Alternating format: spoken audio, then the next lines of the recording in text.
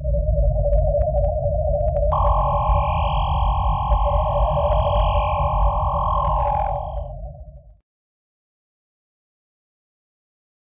TrekWorks YouTube channel is sponsored by HDA ModelWorks, suppliers of scale lighting products, detail accessory parts, and complete model kits. Visit HDAModelWorks.com today.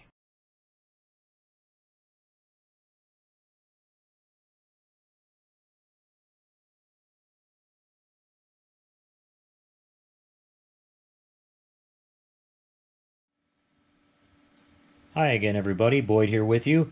Well, we're back again for part 2 of our 1/1000 scale Enterprise from Discovery, the Polar Lights kit. I got a couple hours to work on it here Sunday afternoon, and I made some really good progress. I've got pretty much all the lighting and wiring done and everything on the saucer, and I'm beginning to work over here on the secondary hull, so I wanted to get you guys caught up with what I'm doing. Let's talk about the saucer first. I just used basic strip lighting here, just the regular double density LED tape in regular white, and place those. You know, it took me a little bit of trial and error placing them in different spots to get all the lighting uniform like I was hoping for and still not have to use a whole lot of it, and it all worked out really good. You guys remember I told you I was going to come back and cut these holes out for the skylights on the top. I did that and put my little lenses in there with some solar res, and then I went and put in all the kit glass and everything and dusted over all that with a little bit of my white out of the airbrush to do my diffusion. So I'm all set there. I won't get any little blinking light or twinkly lights flashing around. It'll, you know, keep all that from showing through, and plus it'll keep you from seeing any wires that you might be able to see on a totally clear window. Did that on all these little windows here. These windows here you got to pay attention to. Now some of them only will go in one spot, but a couple of them are exactly the same, but they have a mark left and right. So you got to pay attention to the instructions and the part number when you put these in. So all that went pretty well. When I got to the part where I was going to do my navigation lights, I was completely fine here on the saucer. I used 0805 SMDs, one green, one red, and one white at the very front on the top and the bottom of the saucer, hooked up to the tenant controls board here. And I had plenty of room, but if you can see here on the top of the saucer, they have these right out at the very edge of that lip. So what's going to happen then is, you know, when you drop it down here, you're going to wind up with having a tiny little gap where it's not going to want to close all the way. So I used 0805s. I would recommend that you go to, if you want to do this in the same way I did it, you can go and get some smaller SMDs. I think there's numbered 6 something. But you can go to HDA ModelWorks' website and find the SMDs that I'm talking about. There's a size that's smaller than these, and they'll probably give you a lot more clearance. I put them on as flat as I could. I even barely, you know, grinded away a little bit of plastic to try to make more room. But what wound up happening was that it still creates a tiny little gap. So I had to take my Dremel and make a really small little notch right on the edge of this saucer here, where these are going to touch, so that number one, it wouldn't be right up against it and would completely block the light from working. And the other thing would be, I didn't want a lot of pressure. You know, the wires are soldered onto the top of that SMD or on the back side of it, so I didn't want those to get, you know, a lot of pressure on them and maybe get pinched off or something. So otherwise, when I went to put the saucer down, you'd see a little bow right there where the, you know, it wasn't going to totally lay down flat. So I think I had something similar to that on another ship I did. It might have been the Excelsior or maybe the Enterprise D or some model that I built, but they had put these out there like right at the very end, and that's a real pain to try to get anything in there. The way the kit part is, you have a, they're not meant to blink, right? They're meant to be static on, so they have it like extended on to the piece of plastic, the little window insert that goes right here, and it's just a little tab that goes in there and sits in a little cubby hole right there, and a little tip of it sticks out, and you just paint it with whatever color you're going to use. You know, you use if you're going to do it in red or, you know, green, whichever you're going to, you have to paint it because they just have regular light going to it.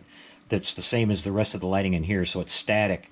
So if you're going to do it this way, you're going to have to make a little modification, but it's no problem. Once I get the saucer put together, I just want to make sure it's flat. I can come back in here with a little bit of putty. This seam needs to be puttied anyway, and that'll clean all that up. I just wanted to definitely make sure that my saucer's not going to be bowed, because if you do that, there's no way to fix that. It left, you know, short of sanding it down a lot on the top, and you're going to lose all the panel grid and everything. So didn't want to do that. So that's one heads up I'm going to give you guys about this. Got the control board mounted. Picked this spot right here because it's got clearance between the the top and the bottom of the saucer without touching and not getting into the way of any of these windows or anything.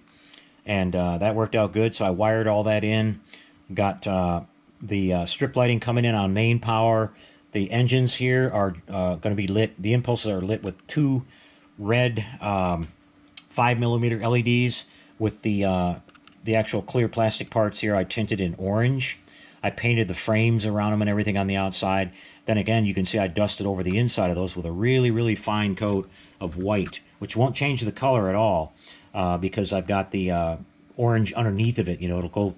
The color you see is the last color layer of the color that not the top layer, but the color underneath of that. So I wanted to combine that red and orange again like I did on the Bussards to give it a sort of a reddish orangish look, and it'll kind of change a little bit.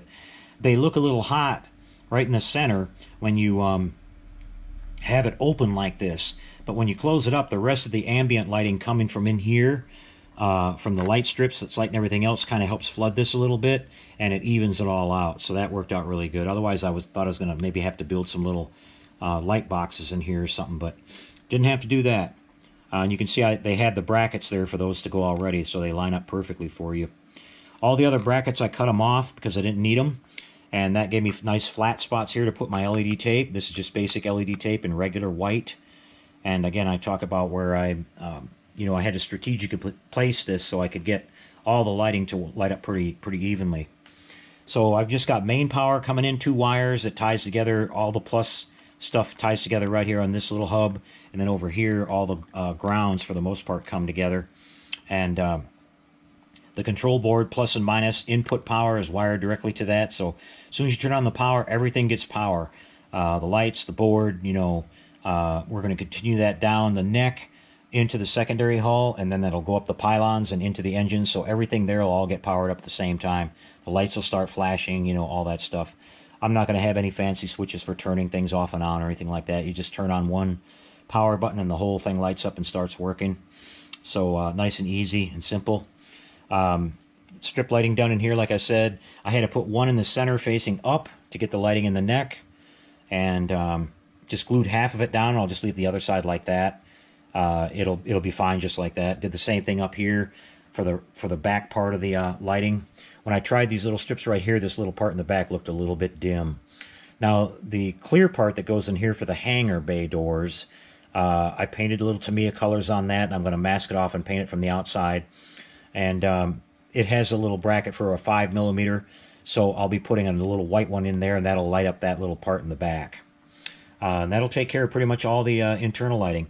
I did some little red windows here in the same spot they are on the TOS Enterprise. Another little callback to that. Just my own little thing, and it looks pretty cool. So that's about it, guys, as far as all this part. I wanted to show you this before I go ahead and close it up. You can see I've got it all wired here, and the way this is set up, I can just kind of flip it over. And when I do, I got to kind of reach in and tuck my wires, and make sure none of them come over and get in front of any of these window ports, or they don't get in front of any of these, my engine screens. So that'll be it. I scraped off all the edges like I talked about with my hobby knife, making sure I got a good clean edge all the way around here. Bare plastic on the top and the bottom. And then once I glue it together, it'll be good to go. The wires will be coming out of the bottom of the saucer. You can see I labeled them here. One for the strobe light and one for the power. That strobe wire comes all the way down the neck and meets in here, like I said, and will tie into these. And then we bring the power in from the bottom up through our base and tie it all together right up here. I'll nip these a lot shorter. And then when I get ready to seal it for the final deal before I put the deflector dish on, this will get clipped short, heat shrink tube put on it, and just lightly tucked back inside there and all closed up. And that'll be a wrap for that. That's how I pretty much do the big ships too. So everything's great, guys. One thing I am going to talk about, I guess, before I forget, we're going to come back in the second, another update video on this and show you the work on the nacelles. I haven't got the motors yet. It's still the weekend here. Probably Tuesday, maybe Wednesday, I should get those. And then I'll be able to finish off the nacelles and work on the pylons. So that'll be the next video. But I wanted to talk one more thing about the... I mentioned trying to do this floodlighting here at the front. to get that registry lit up. Well, it's impossible to do, you guys. If you use this piece of plastic in there anyway, it's impossible because I even tried some really small, smaller than this stuff, LED tape that I got from Jerry, and you can put it like, you know, I put it right up against it even, and it won't give that effect. All it does is start to get really, really bright and look out of place with everything else. The reason being, even though I said I opened this up a little bit more, you can see I didn't open it too far, or the lens still fits and everything in there. The angle of this, you can see it has a slight upward curve to it still, and there's not enough. This part here is not higher than that enough where you can get a light source in there and angle it down just slightly, where it will cast a lighting surface across this. I was able to get it so it would maybe get about right in here, but that it just didn't really do anything. I mean, this was still all going to be in the dark. It kind of sucks because I was hoping to be able to do that. The only way I could see maybe doing it is, like I said, without using this lens. And the lens is cut at an angle like this, like from the side view too, so the light trying to hit it is being aimed upward, going through that lens too, which is not a good thing if you're trying to get it to shadow down here. The only thing I could think you could possibly do is get some real tiny SMDs and put them, you know, actually sticking out a little bit. Like, you wouldn't be able to use that lens.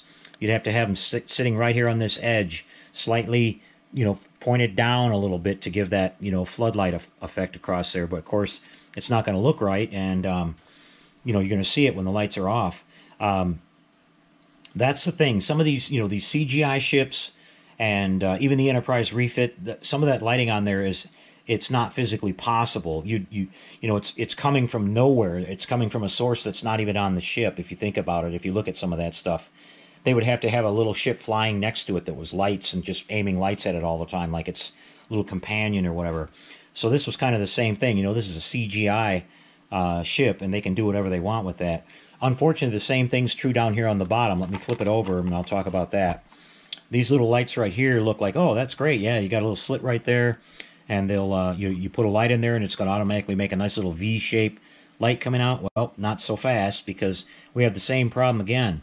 This part here is higher than it's too high, and this part's not high enough, so that no matter where you put a light in there, it can't get out and get flat onto this, because this is slightly sloped up as well. And this, you know, you'd have to make this taller and this lower, which would be a lot of modifying, and then it probably wouldn't look right. So the same thing happened when I tried putting light in, you know, real bright even, the lighthouse LEDs.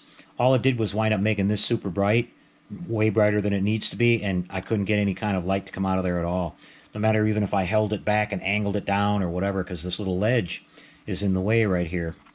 And it's higher than this part right here. It would have to be totally flat. Actually, it'd be best if it was a little bit lower and then pointing up to it and flooding onto it. So no go there either, guys.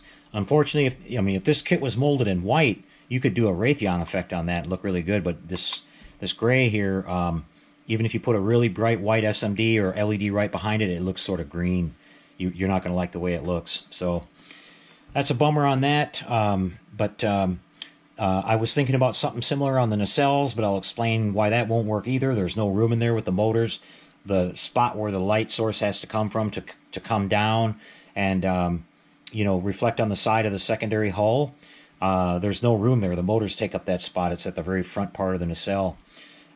You may be able to stick like a little SMD in there and get a little bit of light to come out, but it's not going to be that nice sharp pinpoint light like you'd want. So I'll be curious to see out there if somebody comes up with a solution. But like I said, I think they're going to run into the same problem I did. It's you know, it's just the wrong angle. Got the little torpedo tubes lit. I guess I should turn on the power and show you how everything looks. Let's get it kind of straightened out here a little bit. So it's ready to go together. You can see I've got the blinking lights here. Let me hit this light off. They're nice and in scale. I don't have anything sticking up. These are flush, which I really like. I think the ships look kind of dumb with the big old bulb sticking up on the top like a police siren. So these are flush, but if you look at them, you can see them totally clear from the sides and all angles too. They're nice and crisp and clean. That's because that SMD is right up against that, and that's just a little bit of that solar resin there, you know, made flush with the surface. And they look really great. They're nice and in scale, and they're not going to give a whole big reflection. You know, if they stick up above, they start reflecting onto the surface and all that. And you notice on the TV shows and all that, the ships don't look like that. All you see is the pinpoint of light. You don't see the color of the halo, you know, of the navigational light around it. So you shouldn't see that. You won't see it if it's like this if you keep them flush. But they work really good. I hope you can see the torpedoes. They're not supposed to look like they're firing. I wanted them to be on really dim, like they're, you know, maybe they're active, but they're not in the process of firing, something like that. And here's the top. And you can see we got the little, it's not going to light up all these windows perfectly clear yet because I got some stuff in the way. The wires are probably in the way, and it's not down all the way. But that's the lighting I've got going on there. When I tested it all out, these are all lit nice and even and everything. Probably got some wires in the way there. Yep, big old wire sitting right in front of it. So I'll make sure I adjust that before I close it all up. But all the perimeter windows light up really good here. Let me see if I can sit this on here a little bit better for you. Trying to do things with one hand. Gonna be hard to tell though. But you can see they're all gonna light up nice and clean. There's the bottom and some low light. Got that nice little grill up in the front. You paint those little segments there. It makes it look really nice. I don't want that too bright again, like way brighter than everything else, because it doesn't look like that on the show. Okay, you guys, so I think that's going to cover it for this update here. If you have any questions, of course, about how I wired this at all, you can just drop a comment there, and I'll be happy to answer it for you. But it's I had gotten questions about, you know, how do you connect the how are you connecting the control board to the lighting? Well, it's real simple. You just got the two power wires coming in like I talk about. You have a black and a red input power on the board. You just connect those straight to your power. And then the outputs and everything, you know, you got to set them up for your blinkers and all that, the lights you got connected. But the rest of your LED strip and everything, that just connects to the same power lines, you know. So I made a little hub. Like I said, I got a plus and a minus coming in, and I brought everything off of that one thing. Those two wires now will feed down through the neck and connect to these. And so all that's tied together. More wires will come down from the pylons and go through here and connect. That's for the power up on top. I'll explain what I'm doing with the nacelles on a whole separate thing, because I had to do a little bit of working with a transistor to bring the power down to spin the motor slower. It's a transistor that costs like less than $1 you can buy online, and Jerry at HDA ModelWorks actually carries those too. L7805. It takes it'll handle up to 30 volts input and drops it down to 5 volts DC. So I'm bringing in 9 volts and I'm dropping it down to 5 to turn the engines a little bit slower. I didn't want them spinning really fast. So, but we'll talk about that in the next video. Okay, so that's it. Pretty simple. Everything went together good. Couple little mods. Nothing huge. Had to shave a little bit of the plastic on the windows to clear my lights. You know, nothing huge there either. But like I said, the main thing is this little thing that we got going on here on the top saucer. I was kind of, okay, we're going to have to deal with that. But a smaller SMD, like I said, might take care of that problem. You might not have that gap, because they do give you a little bit of a recess there to where, there's some space in there. If you can get a small SMD, which will probably light up just as bright, you're just lighting that little small pinpoint of light right there. You're not trying to light a big area or anything. That might be the ticket and the way to go. So just passing that along, everybody. All right, a couple days later, we'll be back with another update on this, working on the nacelles, pylons. Should be starting to get looking like the shape of a ship at that point. So we'll catch up with you then, guys. Take care like always, and happy modeling, everyone.